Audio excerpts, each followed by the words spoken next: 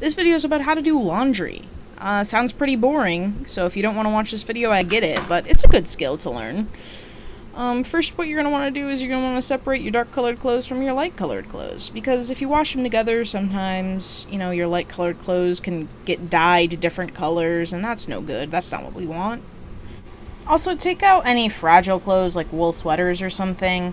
They need to be washed in a different way, and we're not going to go over that in this video, but just, yeah, take them out. So first, what you're going to want to do is you're going to want to load up your laundry into the washer, just what I'm doing there.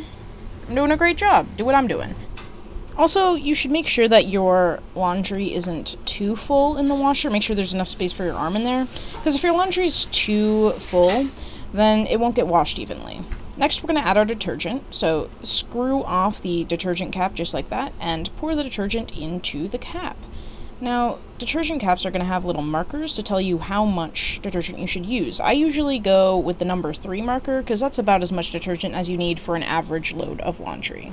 So, all washing machines are a little bit different, but most will have this compartment here for detergent.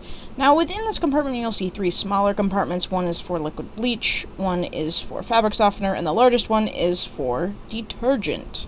Don't worry about the other 2. Just pour in the detergent. You don't really need to worry about those or use those. So just pour your detergent in there. That'll get everything soapy and clean. Perfect. Great work. Now, close that up and close the door to the washing machine, because otherwise everything's gonna spill out of there. All the clothes and the water and the soap. That's no good, you silly goose. So, to turn this on, you're gonna want to push that in so that the knob will actually turn. Just like that. Perfect. And you're gonna want to put it, I usually put it in between heavy wash and normal, but use your judgment. If you got a big load of laundry, put it at heavy wash, you know? Once it's where I want it, I pull it out, and that is perfect. That'll start the wash. And then about an hour later, you're going to come back, and your clothes are going to be all washed up, and you're going to want to move them to the drying machine, the dryer. So first you're going to pull out the lint catcher, right there. Oh no, no one has cleaned the lint catcher in a while. That's no good.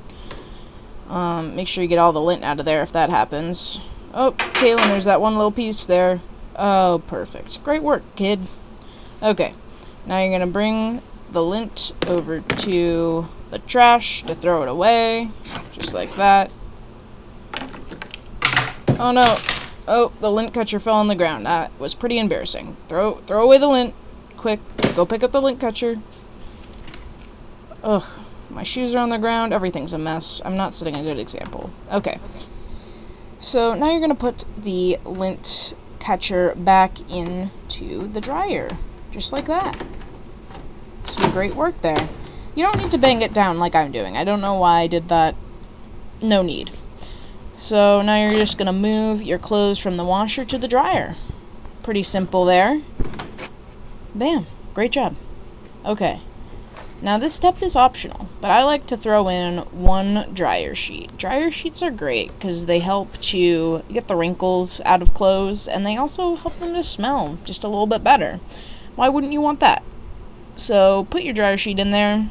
It doesn't need to be placed as specifically as I'm placing it here. Again, I don't know why I'm doing that. No need. Now close up your dryer. Now you're going to move this knob to put it to however long you want your dryer to go for. I usually put it in between whites and colors. And also, I usually put it on medium heat, because if you put it on high heat, sometimes that can damage your clothes. And if you put it on low heat, it'll take a long time for your clothes to dry. Now you're going to turn on your dryer. As you can see, my knob for turning my dryer on is broken, and I have to use these pliers to turn on the dryer. Most of you won't have to deal with that, or any of you, and if you do, you should ask your family members to help you out. Now I'm going to load up my light wash into the washer so that those can be washed while my other clothes are drying. And again, we're just going to do all the same steps as before. Put the detergent in there. Perfect. Yeah, that's pretty good. And then turn that. As you can see, I'm turning it a little higher than I had it before because it's a little bit of a bigger load. Great. Why am I giving a thumbs up for everything? We know you're doing a good job. Okay. Now I'm taking all my clothes out of the dryer. It's about an hour later. They are all dry now. If they're not dry, you can just put them in for a little bit longer. And again, I'm taking out the lint catcher, and I'm pulling off the lint. Now, do not do what I'm doing here. Do not put your lint catcher on the stove. That is not a smart idea. Don't do it. Now I'm going to throw out the lint, and I'm putting the lint catcher back in the dryer, and I'm putting the clothes from the washer into the dryer. It's truly just all the same steps as before. Oh, hot tip. Spin the washer to make sure that you got everything out. Alright. And again, close the dryer. Oh, I forgot the dryer sheet. Great work. And turn the knob. Yep, in between whites and color, medium heat. Turning it on with the pliers. That was perfect. And there's the thumbs up. Really unnecessary. Okay, now folding your clean clothes. For pants, you're going to fold them in half so that it looks like there's only one pant leg, just like that. And fold them in half again. And fold them in half again. Yep, in half again. Yep. Okay. It's really that simple. Now, shirts are a little bit more difficult. You're just going to fold the sleeves into the center there. Just like that. And then you're going to fold it in half, and fold it in half again. Now, as you can see, I did a pretty bad job folding the shirt, and that's because I usually don't fold my shirts because that gets them all wrinkly, and also it's just really difficult. So, usually I put my shirts on hangers instead, and so if you have hangers, I would suggest doing that, but if not, folding's great.